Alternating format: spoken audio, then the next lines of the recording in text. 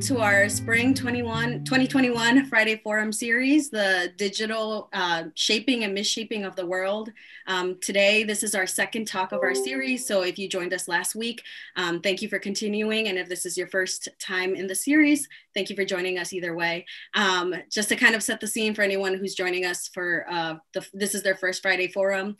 Friday Forum is a weekly lecture series that's held each semester here at the University Y, and it strives to raise awareness about national and international trends and events, and really just provide a space to address topics of relevance and urgency in our society.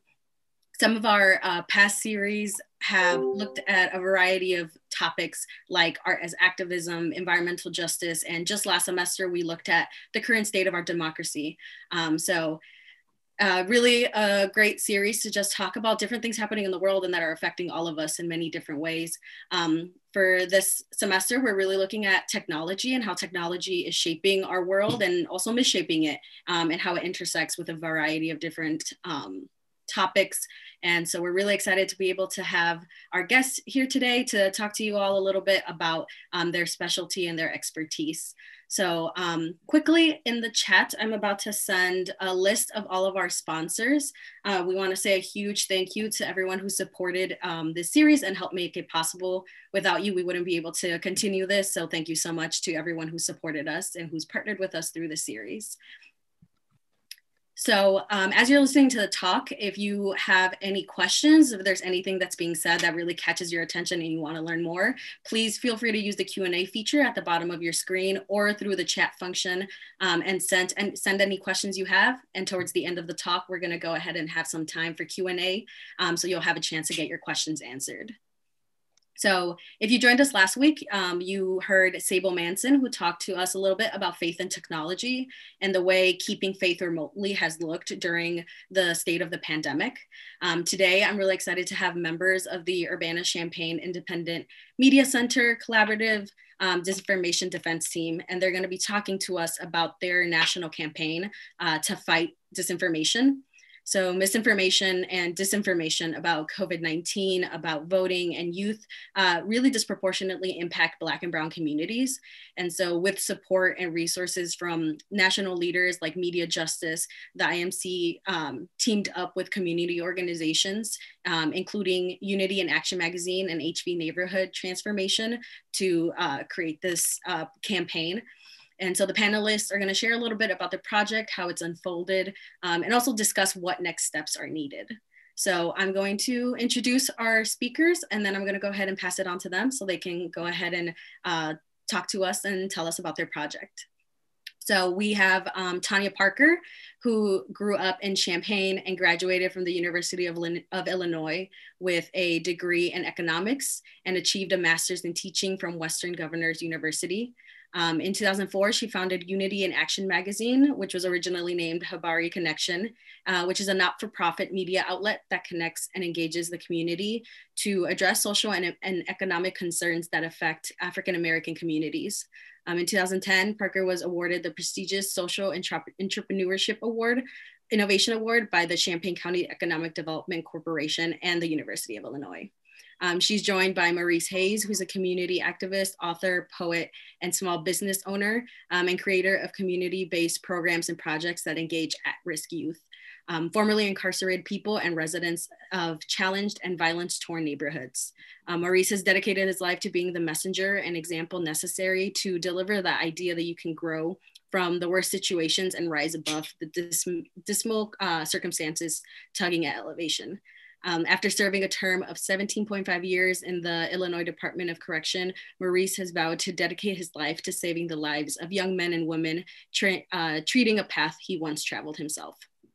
And last but not least, they're joined by Miriam Larson, who's the executive director of the Urbana-Champaign Independent Media Center. Before joining YMCA, she worked as an elementary school librarian in the Champaign schools. She has worked as a labor union organizer, a community technology specialist, children's book reviewer, and a human statue. She also plays flute with several local and traveling bands, including the Mean Lids.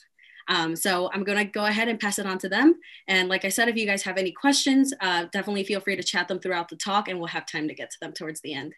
So thank you all for being here and I'll go ahead and pass it on to you. Thank you. Thank you all for inviting us today and for joining us in the audience. We hope to leave time near the end for a Q&A. We do tend to talk. Feel free to put something in the chat that you'd like us to answer as we're talking, or maybe we can definitely, of course, have some time at the end for a Q&A again. Um, Disinformation is a very important topic right now. It's been used by years by racist groups to promote their racist ideologies, to destroying the lives of Black and Brown communities for decades. Most recently, even as a nation, we saw the power of disinformation with the insurrection. We saw how it divided not just Black and Brown communities, it divided our nation. It created a environment that was, through the use of social media, quickly spread. And that's what we're facing as a nation now with disinformation. How quickly, with social media and YouTube and things now with technology spreading um, and baking in communities. We saw the power again of unchecked disinformation. Part of our work in this campaign with UCIMC's Stop Disinformation campaign is to help to talk and educate folks about what disinformation is, how it looks in their communities, but also how we can address it as citizens, as people that are participants in our democracy. Today, we look forward to starting out with a discussion on just the broad discussion of what is disinformation, and just some general ways that we can address it. And then we have a second speaker, Maurice, is going to take us into looking at a specific example at COINTELPRO and how that directly impacts Black and Brown communities, looking at disinformation, how it specifically impacts Black and Brown communities. And then we're going to end with Miriam, that is going to help us to understand how we and you, we're hoping that you can help us in addressing and refusing to leave unchecked disinformation in our community and our nation and our quest for democracy. Okay, I'm going to roll through the slides now. So Media Justice supports our work. And I want to tell you that they are, if you haven't heard of them, this is their mission. They're boldly advance racial and economic and gender justice in a digital age by fighting for just and participatory platforms for expression. We harness community power through the Media Justice Network of more than 100 local organizations, including our local Urbana-Champaign Independent Media Center. We claim the right to media and technology that keeps us all connected, represented, and free. At the end of our discussion with Miriam Larson, she will introduce you more to our local UCIMC so that you'll know how you can be involved in helping us. So, disinformation, what's at stake? You know, it came clear that not only is our democracy at stake, with COVID-19, for example, our lives are at stake. Even with the insurrection, there were lives at stake that lost lives. And, you know, overall, it's our democracy. It's very important that we find ways that we can organize, that we equipped the tools for people like yourself to help us find ways to address disinformation. So we often cross this question, what is disinformation? So I just wanted to kind of talk about the basic definitions, you know. What's the difference, right? So you have misinformation. Misinformation is information whose inaccuracies were unintentional and often spread unknowingly. And, you know, I kind of, you know, think of it as, you know, innocent folks that are just, you know, on their social media in their communities and they run across something and they quickly share it. And they, you know, they're spread it not knowing, not taking the time to do research because, you know, it's different people's, you know, patterns. I mean, some people don't research all the facts, right? And it was very unintentional. But when we're talking about disinformation, we're talking about the deliberateness, the intent behind it. It's often spread for political gain, profit, or to discredit a target individual group. As we saw with what we all felt over this last 4 years, this deliberate political attack, and that weight and that intent is what makes it disinformation. When we talk about racialized racialized disinformation campaigns employ the strategic use of falsified racial and ethnic identities and or focus on race in its wedge issue. What are methods? So this is throughout history. I mean, this is nothing new. We just felt it these last 4 years and last year, but this is nothing new. Forged correspondences, false media stories, deceitful leaflets, bogus documentaries, fake newspapers, social media, and YouTube. Part of what the work that we have been doing is we've been holding workshops that show specific examples of these and helping to train journalists and other folks in the community to be able to quickly do a quick research, quickly be able to identify different signals that will help them to know this is fake, I shouldn't share this, or this is fake, this is how I can address this. So I would like to just share with you, it's kind of a little fun, but this is just 5 ways to handle disinformation. It's a fun video that we shared during our workshop.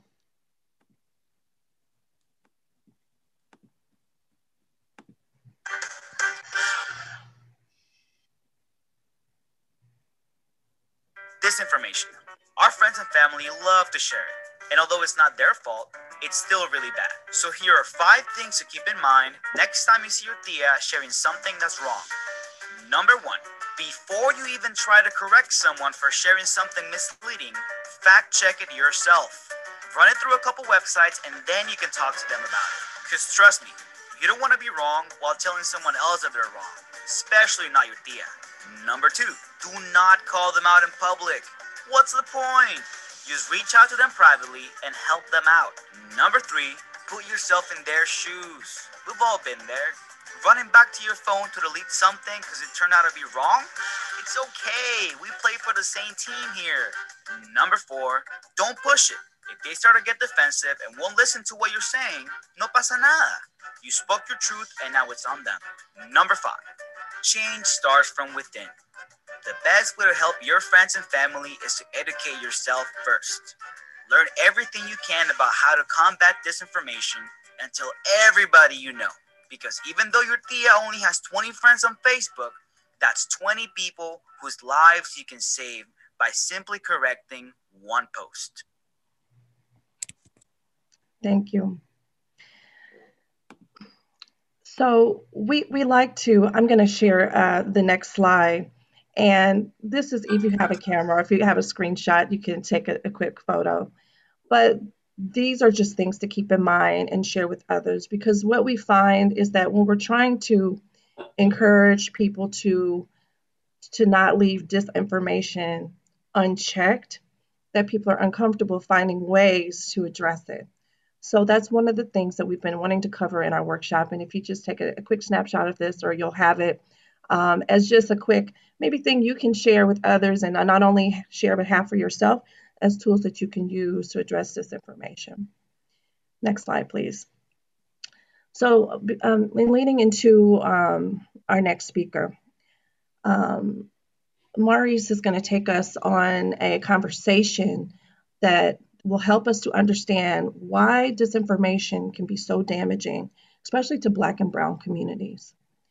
White supremacy has used, we know that, their tactics have proved to be based on disinformation about African American people, and the intent is definitely there. The biggest example is COINTELPRO, the deliberate attack from government on Black and Brown communities. This is going to lead me to introducing our next speaker, Maurice Hayes from HVNT. How you guys doing? I'm Maurice Hayes. Thank you for allowing me to be here. I am the Executive Director of HV Neighborhood Transformation, and my stance on disinformation and misinformation led to a great conversation between the three of us last night. And when you think about it, disinformation and misinformation is lies, right? There's plain language. Someone is spreading lies and falsehoods about individual people, groups, demographics, geographical locations, whatever it may be. So I wanted to tie this into the reality of what the world and society has been for those African Americans or Black people like me that come from high hope areas and even affluent areas during the early portions of what America was to us. The identity of Black people have been disparaged from the beginning of time. And it was spread through information that was generated by people who want to have that supremacy, as you see on the screen, white supremacy, the idea or ideology that white people and the ideas, thoughts, beliefs, and actions of white people are superior. But beyond that is the physical being of who Black people are, where we come from, and what we stand for. We have generationally been considered a threat, and that plays out even now in 2021. As Tanya spoke about COINTELPRO, I just want to use a few examples of past, present, and even today, right? When you think about COINTELPRO, the people that were targeted were people that was fighting for liberation of a people, fighting for freedom, fighting for equality and the rights of a people, utilizing, if you think about the Black Panther Party, utilizing the ammunition of the Constitution, utilizing the ammunition of law that those young men studied and young women studied. And the attack on them by a top federal government official was to poison the minds and the thoughts of the people who may follow them and those who may share the same disdain for the community of Black and Brown people. And during that time, we were Black people. So to stop the rise of the Messiah, prevent the coalition, prevent violence, destroy respectability, prevent growth of an organization. If you think about what that entails in regards to the civil rights movement and the fight for equality and Black liberation, the ideal of J. Edgar Hoover and the officials were to demonize Black people in the fight that they were in to get the equal rights that they had as American citizens. And this disinformation and misinformation, minus the semantics, lies, was created on a level and distributed in a way that there was no way that you can get in front of it. From that time and before that time, it leads to the way that our communities, our high hope areas, in every high hope area in the state, the city, or the world, sees themselves in many regards. The Black Panther Party, as I go back to them, were in the community doing community work for the people, by the people, with no other means than to make sure that we took care of ourselves. The dehumanization of them through COINTELPRO made them look like racial militants or people who were trying to overthrow government, and the fear of them being Black and the stigmas attached to them as violent, malicious people kind of took on a life of its own, as well as with the movement, which ultimately destroyed it from the inside out. Next slide, please. Some of that information prevented the knowledge and the understanding of who the young men and the women of that community were. With the disinformation and the dismantling of the Black Panther Party and other community organizations in high hope areas, it took away that leadership role for us and what we look like and look for and who we are. And that was did in order to give that supremacy to, again, white people and those who put it out. Even if you go forward to today, distribution of misinformation and disinformation is distributed to an audience, people who are readily available to receive the lies of whatever it may be, because it fits their ideology. We move into Trump becoming president. I know that's a hot topic, which is why I wanted to speak on it.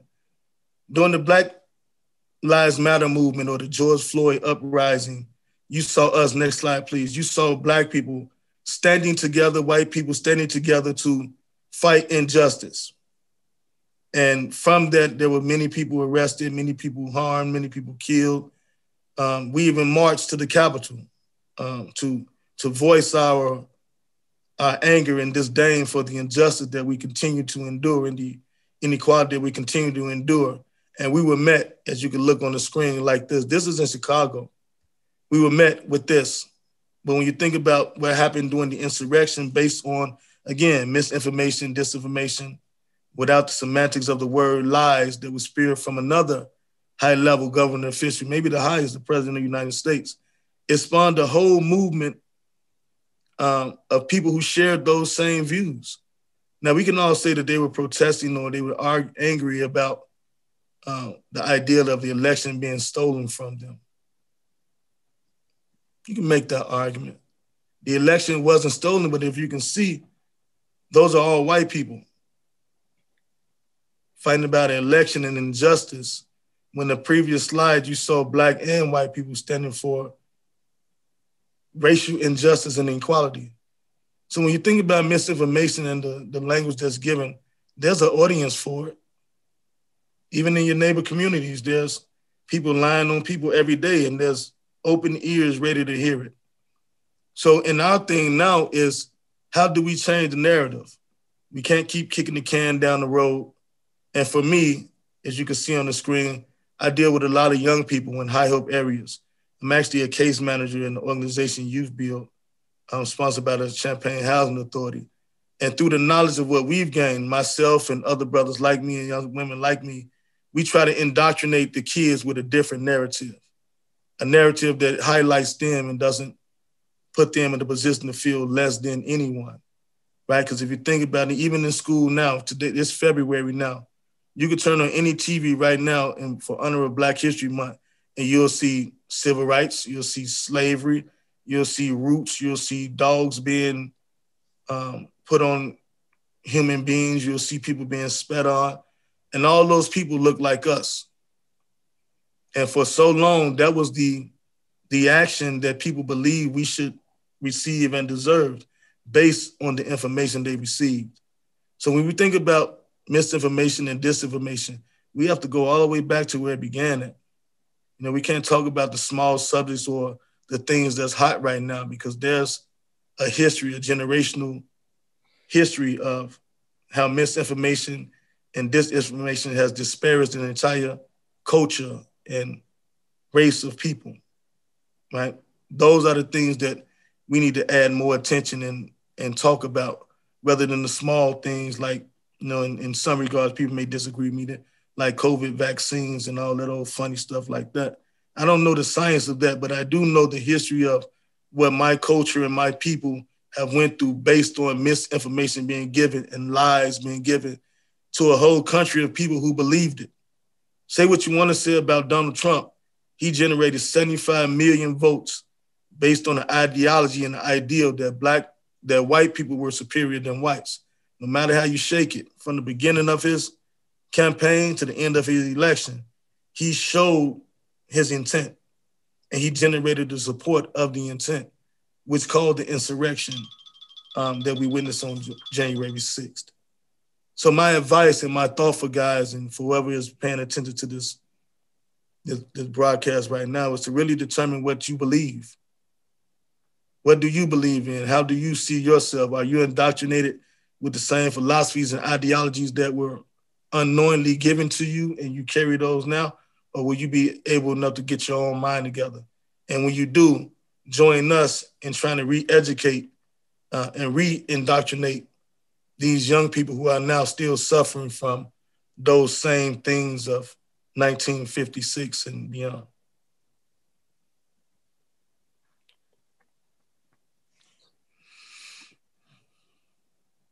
Am I muted? Can y'all hear me? Awesome. So thank you, Maurice and Tanya. the pieces that I super appreciate about what Tanya and Maurice both do is to really sort of call on our inner truth, right? And acknowledge that that history hasn't set up to be super in touch with our inner truth, or to amplify voices that give us a good sense of what our community has to say. And so, I think all of us really come at disinformation not so much by sort of researching or following all the fake news out there, but really tuning into who are we as creators, what is our truth, and how can we lift that up in ourselves and others. And so that is how I see community media really fighting disinformation, is bringing narrative power to the community. This is a poster from an event at the Independent Media Center this past fall, Can You Hear Me Now, by Black Voices Theater Production, really aimed to lift up voices of Black poets. And this is the kind of events that we do and like to support at the Independent Media Center. Our mission is to support the creation and distribution of media and art that emphasizes underrepresented voices and perspectives and promotes empowerment and expression through media and arts education. And as an organization and a grassroots organization, we're really all about people realizing their own power. We have a staff of just 1.5, so we're a really small group, and we really are what people make us. So the Can You Hear Me Now series was organized by someone who sort of found her passion to support her community by organizing this series. Out of the Mouths of Babes, you'll see a small picture, was organized by another community member who got an Urbana Arts grant to work with youth to create a radio program for them to speak their truths. Some of the options and programs we have that you can come participate in at the Independent Media Center include WRFU Radio, which is 104.5 FM.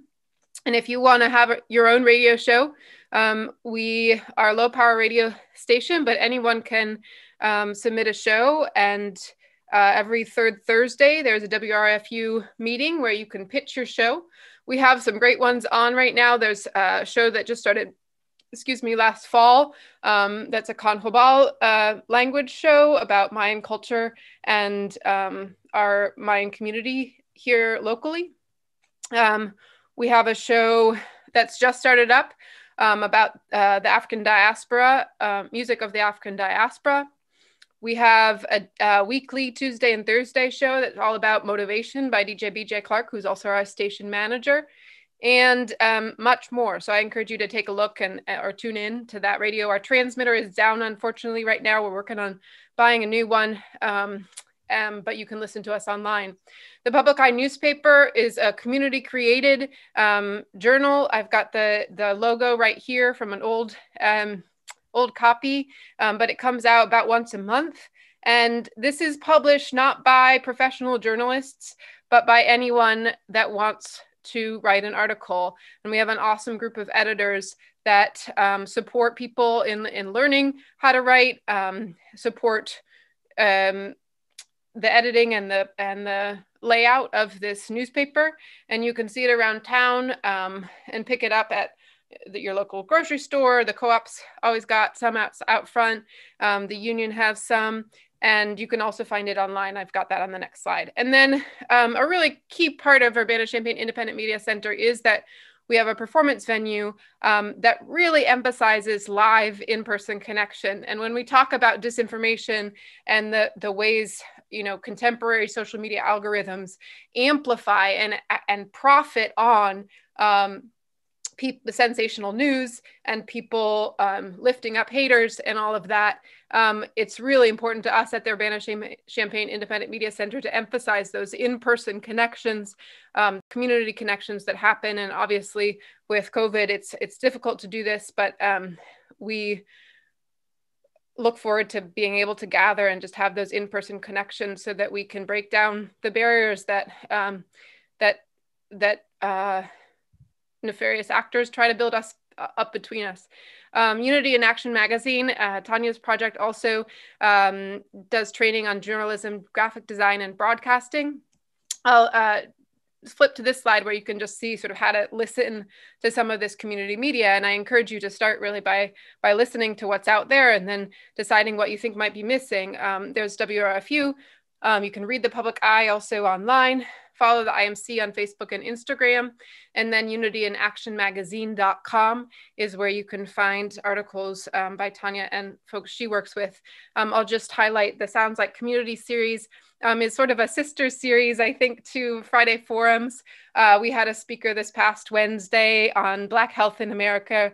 Professor Hogarth gave a fascinating presentation on the history of really a lot of even false research on Black folks in the history of the country.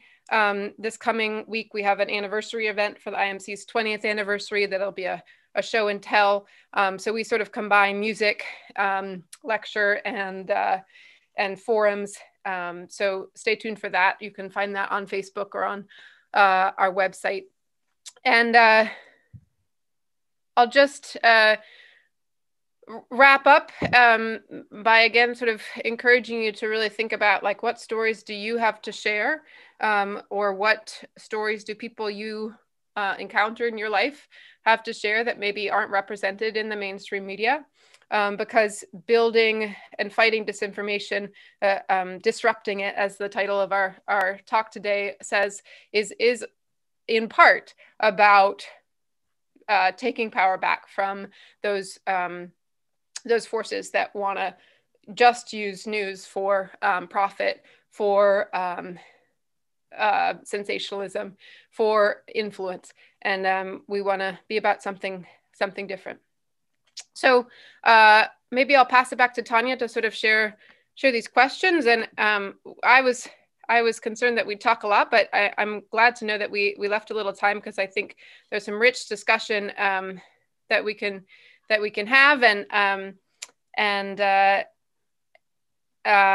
So yeah, I'll go ahead and pass it to Tanya to sort of introduce these questions and see what comes up for us next. Thanks so much for having us on. Great, thank you, Miriam and Maurice. Yes, we'd like to open up for some questions, and if we do have time, we may even have a chance to show that 10-minute introduction, a little bit about COINTELPRO and how it's actually relevant. We have issues currently going on now, and how that actually was trying to resurge during the Trump presidency. There was a lot of those same tactics being used again in our present history.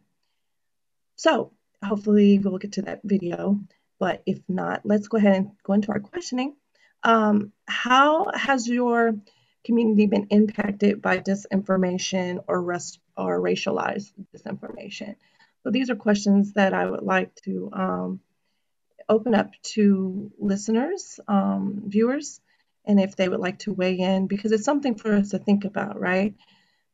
I mean, social media has created this ability for us to create our own communities. It's become what we've started to notice to be somewhat of a danger, not as good. I mean, you know, if you get too far into your just own community, then you're not spreading out and having opportunities to engage in others, right?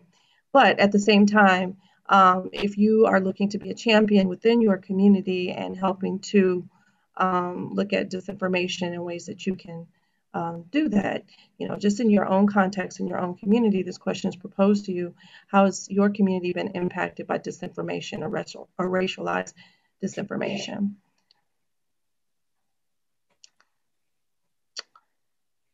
So do we check the chat box for questions? Is that how they're coming through here?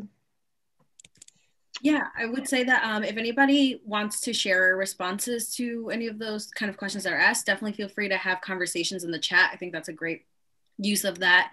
And if using the Q&A feature, I think you guys should be able to also see the Q&A feature, maybe those questions, but somebody just shared that too often young people Mostly Black and brown people are seen as threats due to this information, white supremacist conditioning. I like to change that narrative, as you all are doing. I don't know if any one of you would like to say anything in response to that, but that was a great comment that Sharon shared. But yeah, I just responded to Sharon via message, but thank you for that. You are absolutely right. And it's continued and evolving. It's getting more detrimental every day, but not just for our young Black people, but even for those who believe in the hype, right? Right, you lose the opportunity to meet these young people where they are if you already have a preconceived idea of who they are. And the image that media, social media, and to our credit ourselves sometimes display is kind of counterproductive. So I thank you for that. I thank you for being willing to be one of the fighters in this fight that we have. And you're right, it's not just social media. It's social media, as I was talking last night. Social media only serves the purpose of getting things out broadly. You know, a lot of things that's been taking place or that you're now starting to see visually have been going on for generations and generations, just never seen. Social media also provides a platform to attract more of like-minded people. So these things are the tools that's used to spread a lot of it. We think about Fox News. I don't really know the audience that we have here, but I don't know what your political views are. But with me, I'm an avid news watcher, right? So I'll go from MSNBC, which is my favorite news show, with Mika and Joe Scarborough, and then I'll go to CNN and I'll look at them, and then I'll go to Fox and try to see what the narrative is surrounding all the topics that's powerful or paramount right now, right? And their narrative is totally different. And for me, I think, like, what the hell y'all watching? Y'all seeing the totally opposite things that's going on in the world? But think about the audience that they have. Think about Rush Limbaugh and all the things in the audience that he has. They are complacent in the disinformation and misinformation ban as well. But for us in the neighborhoods who are directly on the ground with people, it is our job to give them a different narrative and to kind of combat, right, the illusion that's being perpetuated in so many different mediums, man. It is weird how it works. But yeah, it's a fight, bro. It's a fight. But I thank you so much for being a part of the fight. Maurice, do you want to say more about? I was just going to say, even if you look at Unity in Action magazine, for example, is interested in addressing music. I mean, as an African American mother, and I can remember even as a teenager, what you see on the radios, what you're hearing on the radios, what you're seeing on music videos and things like that, are not representative of the core culture of African American people. We don't agree that that's the lifestyles to follow. And when you're on the outside looking in and you see that this is all on the radio, this is what they're playing, you think that this is what we like. But I can remember as a young girl, we never watched Black entertainment television when it was perpetuating a lot of the negative things that you would think were mainstream if you were on the outside looking in, right? So that's a form of disinformation. It's a form of leading to others an image that they think we have when we don't. This is a big problem now in our current, and part of what Parents Against Porn Radio, which is the best name we can come up with right now, but this is a campaign that we'll be rolling out soon, because I can remember when, way back in the day, XXX radio had to be played after 10 p.m. There's no reason why I should be picking up my child from school and turning on the only Black radio station in town, or the only mainstream Black news radio on FM, and they're playing all of this negativity that, from the outside looking in, you would think is the norm for African American people and communities. So I I want people I challenge you to really look at how disinformation is so many places, and how we can't leave it unchecked because it is dangerous. And what I'm finding now, and what we found from the result and the complacency that we've been dealing with this now for over 25 years, I mean, but our youth are being extremely impacted now. When you look at violence, when you look at hypersexuality, our youth are listening to the mainstream radio more than they're listening to their parents because it's mainstream, right? So we've had this problem in the Black community for years where we have so many artists that make good music, so many artists that make music that is inspirational for our community, but they can never get on the mainstream radio. So that's partially because we have issues. We need to get to where we have ownership of what's on the larger networks of radio and things like that. But I was a first time college grad, right? So we're only into so in many cases only two generations of college graduates, right? So as a community and a recovery of 400 years of oppression and a continued effects of Jim Crow, as a people, as a community, we have a lot of progress that needs to be made to help change some of these, right? But that's where allies come into play to help to support these types of movements and to work with smaller organizations that are working to become a larger voice, like Unity in Action Magazine and HVNT and UCIMC. But there's a need now, and we really appreciate. I do want to put out there, Unity in Action Magazine is a magazine that you, just like the public eye, you create the articles, you help to change the narratives. So we look forward to you submitting articles to us. We say real talk, real issues, real solutions. If there's anything that you would like to share and be a part of in the community as a whole. So I see a question about whether there are performance arts based and informed strategies and suggestions to counter local gun violence. And Maurice, one of the things I was going to say earlier is just curious about sort of how media making and critical education plays into your thinking around sort of a key goal for HVNT, which is to combat gun violence. Well, combating gun violence it has many tentacles on it, right? So you think about some of the biggest things, as Tanya and we're speaking about now, is media that influences kids now.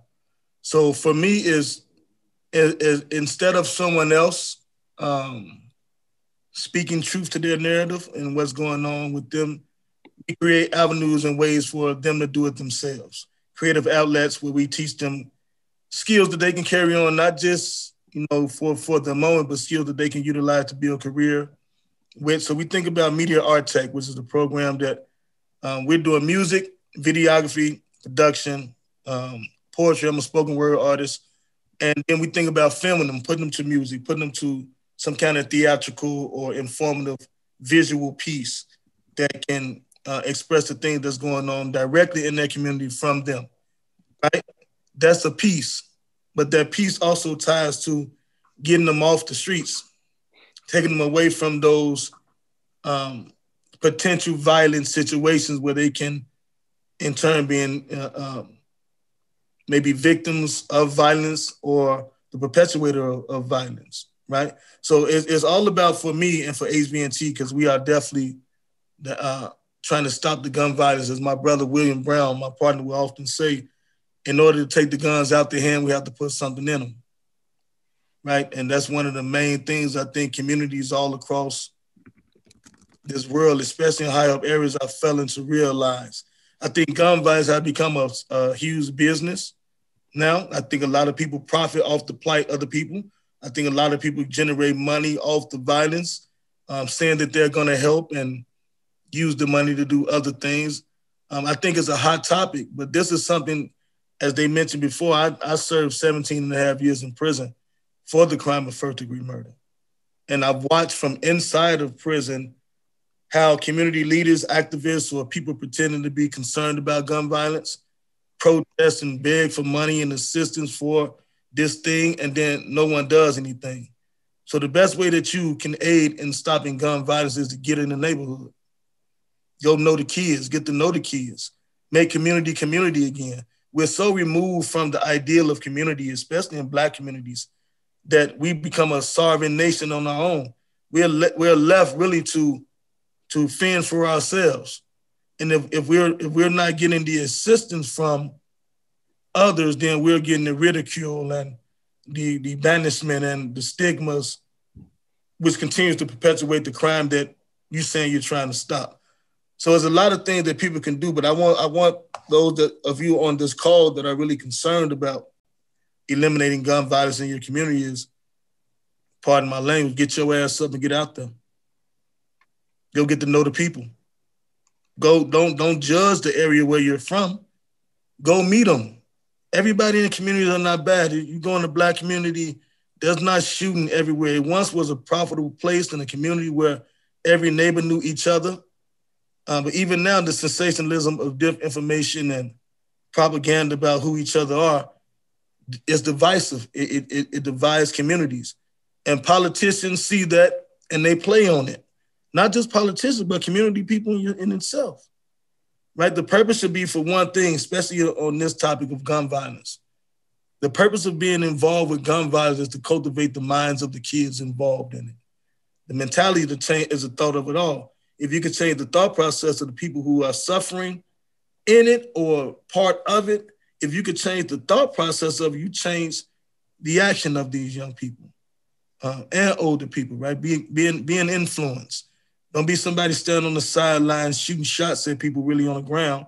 Be an influence, whatever it may be. You may not have no influence in the world, but your presence in itself is powerful. So my thing is, if you want to get out there and stop the gun violence and help these kids, not stop the gun violence, right?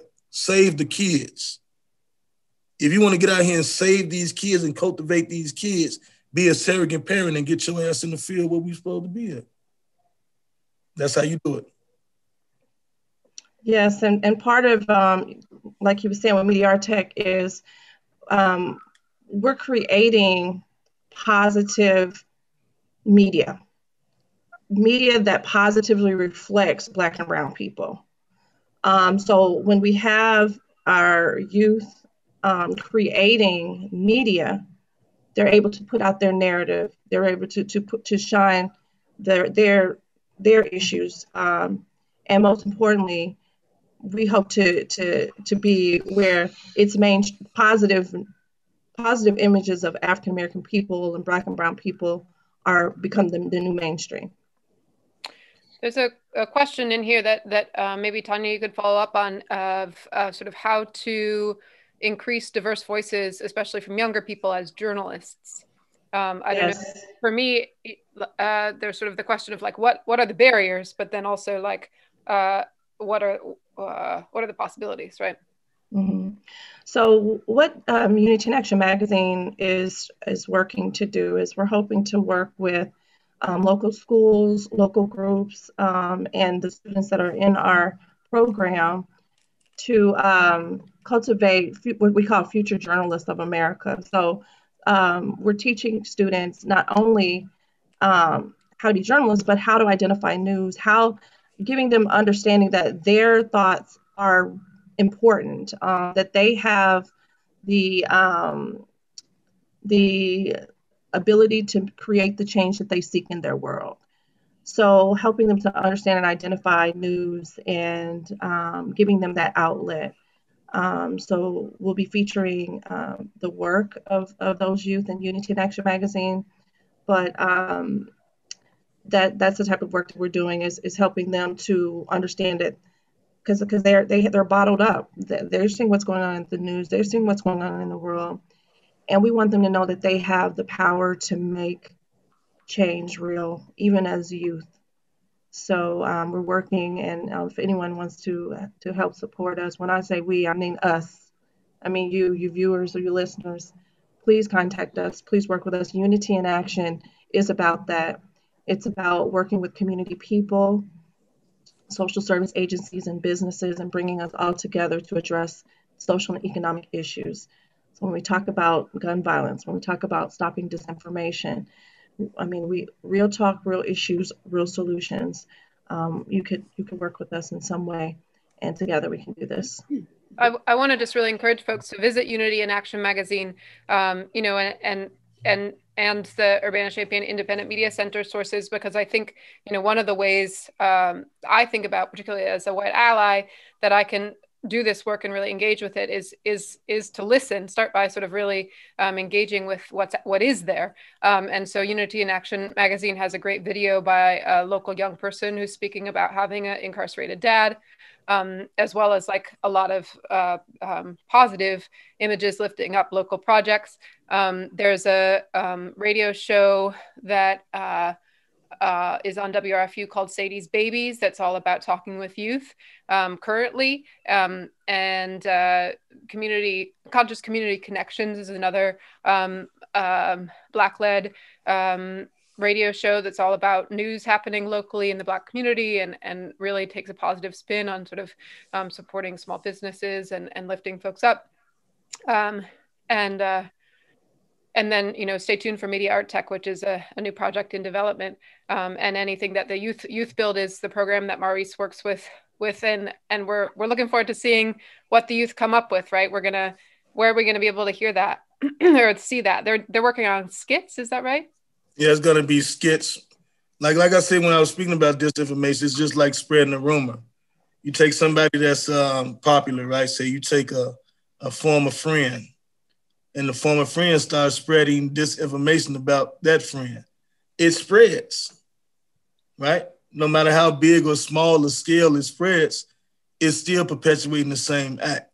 So in order for them to understand what that is, I wanted to do it in a more realistic form. Where they do it all the time. Social media is like the biggest platform for beefs in the streets in the world, especially for the young people. And a lot of it starts based on lies and spreadings of falsehoods. So that's what we're working on, skits to readily identify it from a young people's standpoint. And there was another question on here that a young man asked. It was an anonymous question. Let me pull it back up. And the first part is like, how do you distinguish between disinformation and the difference of opinion and experience, right? I think that's a great question. I don't think you can't distinguish it. It's based on you as the individual, right? Your experience has been the teacher of what your ideal and philosophy of life is.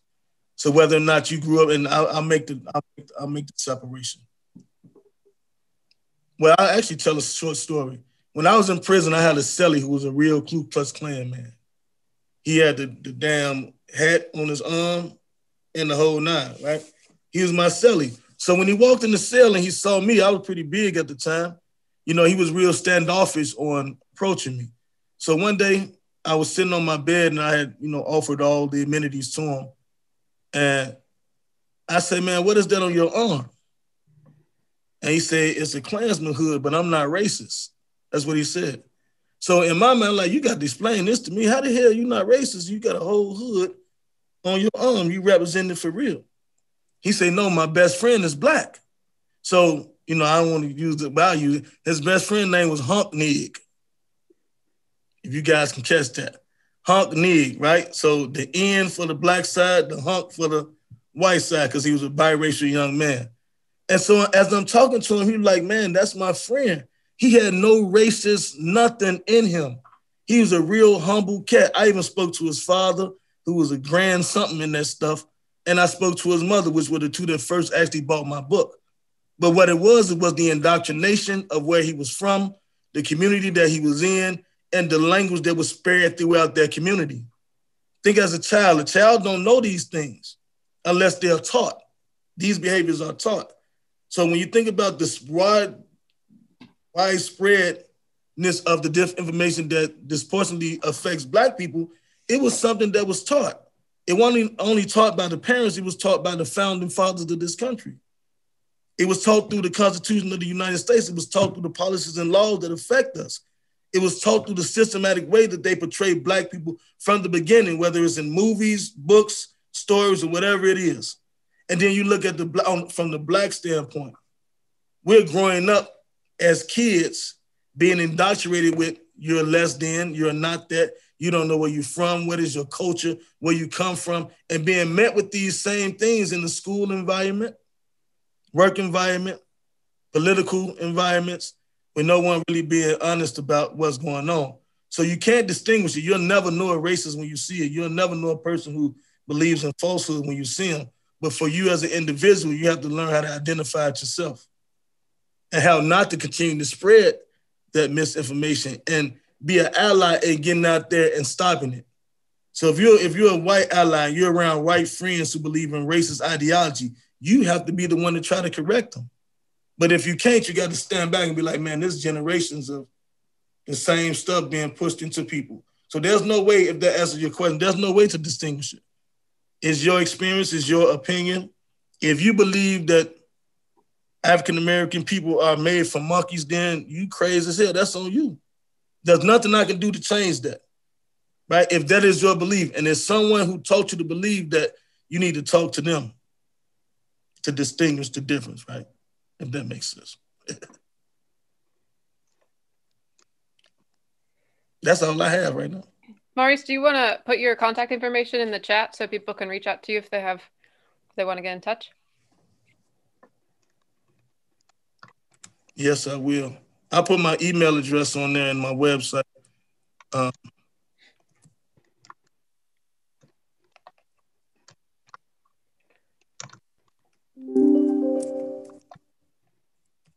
I think we're getting kind of close to time. So thank you all for being here today. I think this was an amazing discussion and really enjoyed learning about your project. I sent that directly to you, Tanya.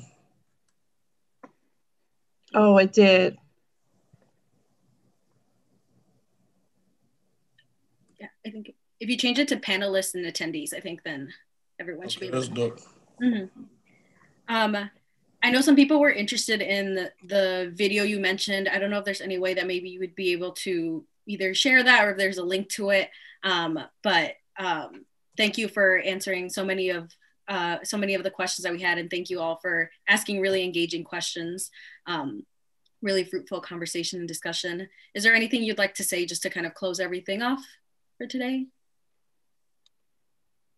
Thank you all for having interest, and we hope that this is not the last time that we work together on this. Thank you. I thank y'all for attending. And one thing I'll say before I leave is, no matter what information you receive, be truthful to you. Whoever you are, you got to be truthful to who you are. Don't be no phony person. If you messed up, admit you messed up. That's the only way that you learn how to cure the ill that you have. And if you're an ally for real, then for real be an ally. Not only in saying it on camera, but let your actions be what it is. Because the truth don't lie in the things you say, the truth lie in the things that you do. And if you lying and I find out you lying, I'm going to tell you about it. Thanks so much for having us on. And I look forward to more conversation as well. Amazing. Well, thank you, everyone. If you're interested in kind of continuing this Friday Forum series, next week we're going to be talking to Lauren Haynes from Code for America about technology and data for positive social impact. So definitely join us again next Friday at noon. And thank you for joining us today. So have a good rest of your Friday, everyone. Deuces. Thank you. Yeah, take care. Thank you. Bye-bye.